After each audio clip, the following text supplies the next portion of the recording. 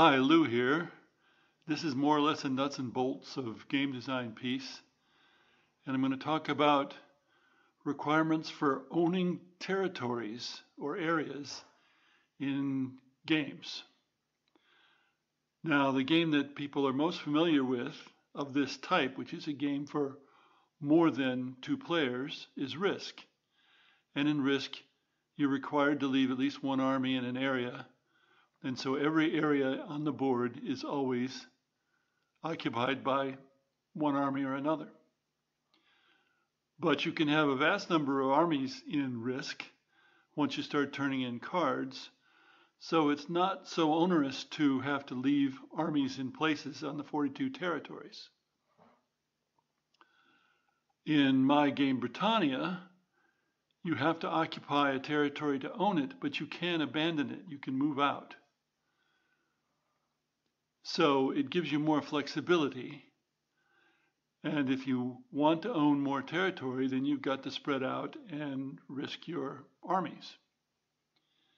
In Axis and Allies, which uses yet another method, you own a territory you've occupied until the enemy occupies it. Of course, Axis and Allies is a two-player game. Britannia is a four-player game. Risk is 2 to 6. And this method requires control markers of some kind, which are achieved by small round markers in Axis and Allies. In the third edition of Britannia, which will be out in 2 or 3 years, it exists now, but it's not presently being tested. It was tested for a while.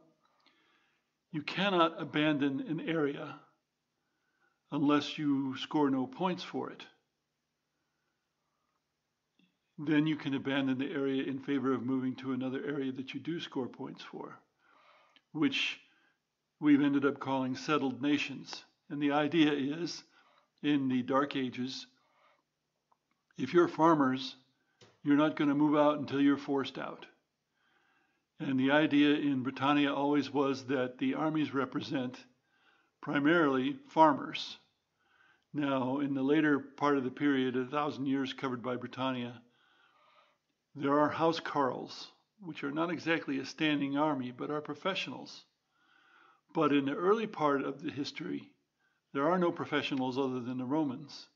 The armies consist of farmers. Some of them may be better equipped, some worse equipped.